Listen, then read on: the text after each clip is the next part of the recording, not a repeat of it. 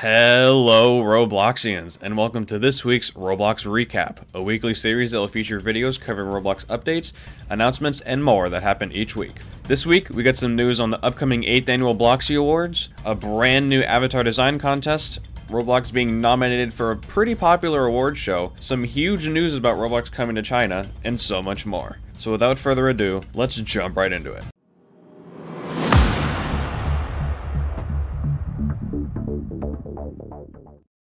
The first story of the week has to do with an accessory that was recently released on the Avatar shop that hints that the 8th Annual Bloxy Awards are coming very soon. Now, in case you weren't aware, the Bloxy Awards are Roblox's annual award show that showcases the best developers, games, and creators that make Roblox what it is. Anyways, let's take a look at this item that was uploaded. The item I'm talking about is this 8th Annual Bloxy's Voters Pin, which is a white pin with purple and gray accents that says "I voted" on it. Now, the description of the item states, awarded to members of the community who cast their votes for the 8th Annual Bloxy Awards.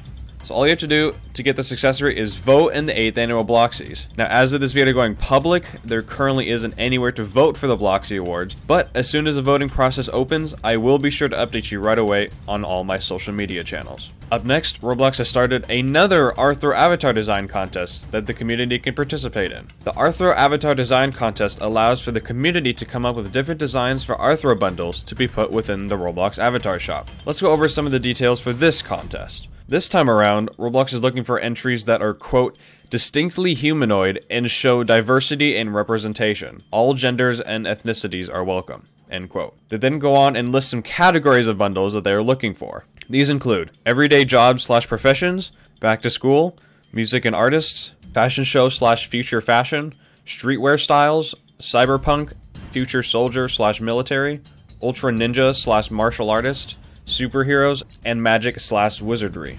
The contest and the winners will be judged and picked based on the following criteria. 1. Originality, meaning does your entry exhibit a style or aesthetic that is currently not available on Roblox? 2. Realism, meaning does your design look realistically proportioned and detailed? In other words, does it look more live action rather than cartoonish? And 3. Creativity, meaning how unique or creative is your entry? Now, if you're interested in submitting a bundle to potentially be put in the Roblox avatar shop, I will leave a link to the blog post in the description below that gives more details, as well as the terms and conditions. All submissions must be posted under Roblox's pinned post on the Twitter announcing the contest. And remember, if you see any designs that you like, make sure to like them so they have a higher chance of being seen by Roblox and potentially winning the contest. Now, the contest ends on February 19th, 2021 at 1:00 p.m. PST. So hurry up and make a design before it's too late. All of the winners of the contest will receive $500 worth of Roblox gift cards and will be contacted via Twitter DM sometime on March 5th, 2021. This next story involves some pretty big news regarding Roblox in China. A few days ago, Roblox made a dev forum post to announce that the Roblox China application has been approved for use in China. Now, this means that developers have some new opportunities to bring their games into China. Now, since China has some stricter policies and regulations, it is important for developers to note that there is a process you must complete to have your Roblox game eligible to be on the China version of the platform. More information about these details can be found in the developer forum post in the description below, but I'll go over the gist of them here in this video. So the first program is the Guaranteed Payout Pool, or GPP for short. The GPP program provides financial support for early entrants into the China market by offering $2.4 million in total payouts to eligible developers. If you are ready to invest in China's long-term growth, this program is for you. If you'd like to apply for this program, the application can be found in the dev forum post linked in the description below. Those applications will close on March 3rd, 2021.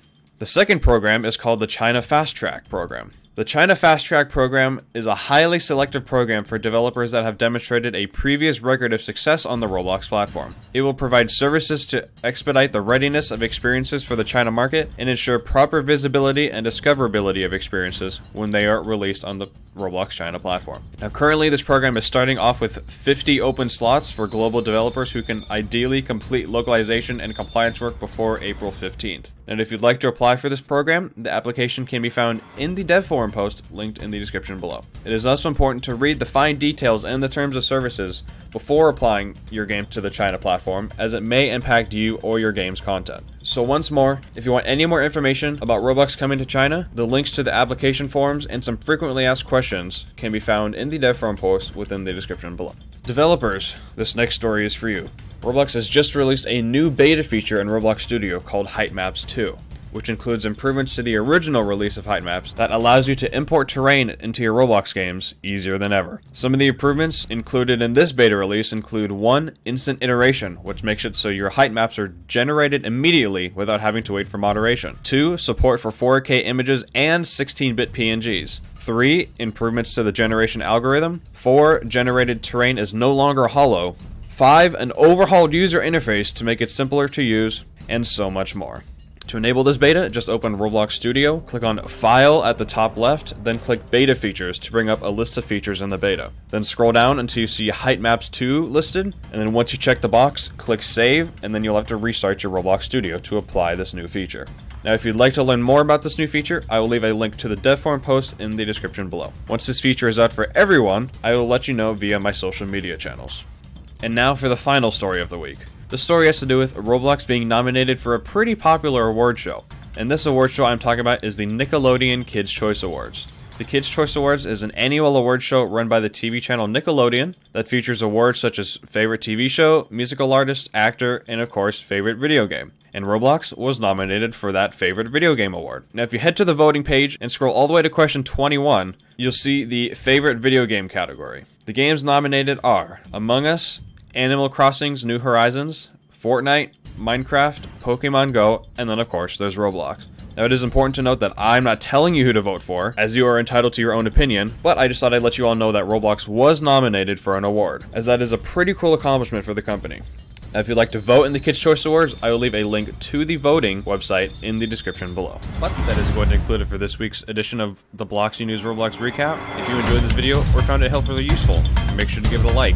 And if you'd like to see more content like this, be sure to subscribe with notifications on to never miss out on the latest and the greatest Roblox news. Thank you all so much for watching, and I will see you in the next one. Goodbye, Robloxians.